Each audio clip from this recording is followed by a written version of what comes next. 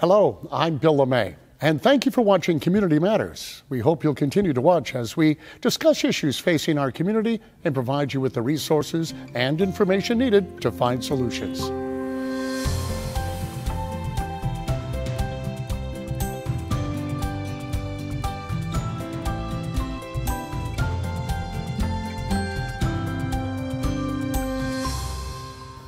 Today, we are very lucky to have a modern-day Marco Polo in our studio.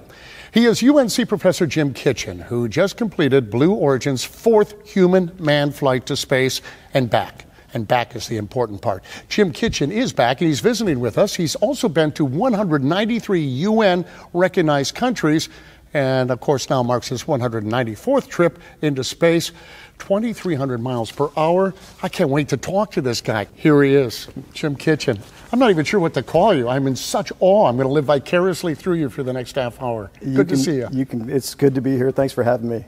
Where does one start with you? You have such an incredible life. Can you just give us a little background? Because you have done so much up to the point of going into space. So I am a husband, a father, and lifelong entrepreneur, and a world explorer. And I really started, the exploring started when I was a child. My parents were public school teachers, and they took us from South Florida to Washington State every summer. And I sat in the way back of a wood-paneled station wagon. So that's kind of where the wanderlust began.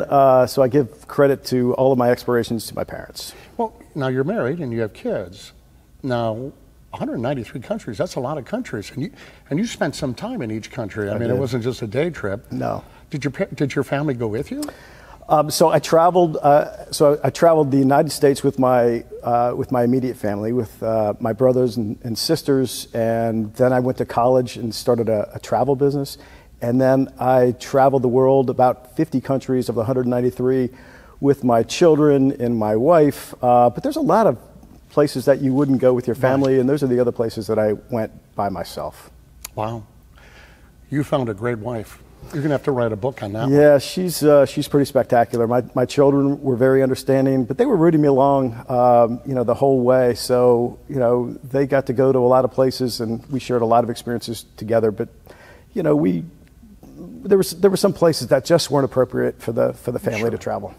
Now, you told me when we talked in the past, you actually had a prenuptial for your wife. You want to explain to our viewers what that would be and how brave a man you are? So after I had started a business and began traveling the world, I said to my wife, I asked my wife, just before we got married, I said, hey, this was 1996. If I ever had the opportunity to go to space, that I'd like to be able to do that. And she was, at the time, she was just like, okay, as if that's ever going to happen. Yes. And so she kind of threw her hands up and was like, whatever, right?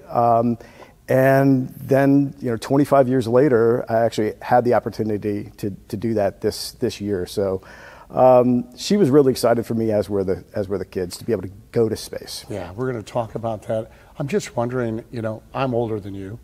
I'm probably the Mercury capsule age. You're probably born into the Apollo. But we both kind of grew up in that era where, space was like the coolest thing ever, right? It was comic books becoming reality. Is that where your passion came for space? It was. So, like I had said, we had traveled the United States, and going from South Florida to Washington State, along the way we would stop, and one of those places was Cape Canaveral, which is now Cape Kennedy. Yeah. And one of my earliest childhood memories was sitting in my mom's lap, and I'll never forget it. It was like yesterday, and we were on the beaches of the Cape and watching Apollo 11 lift off. And there it was. It lit up the sky and shook the earth beneath. And I was like, wow, I wanted to do what they were doing, and I wanted to be an astronaut. John Glenn was one of my heroes. Mrs. Glenn was my 4th grade teacher. And the word around the school was that she was the famous John Glenn's sister. Whether or not that was confirmed or not, she never dispelled the rumor, but she was John Glenn's, John Glenn was royalty.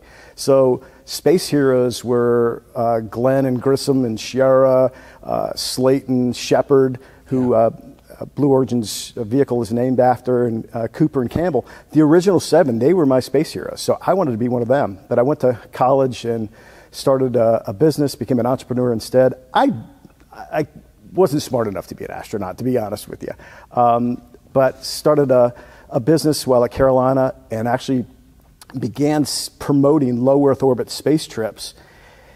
And so I kept the dream alive. So as a child, wanted to go to space, started a business, began promoting low Earth orbit space trips, kept the dream alive with my wife, saying if I could ever go, I wanted to do that.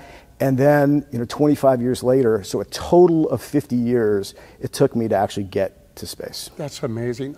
Okay, we're coming up on a break here, because when we come back, I want to talk more about that. Because people are going to want to know, well, I mean, did it cost you money? How much money did it cost? But then the whole process, amazing, because you're going to be able to see some video here as well of the capsule and the flight. It's just an incredible story. I'm very excited you're here. Thank you. You stick around, because we got lots more to talk about.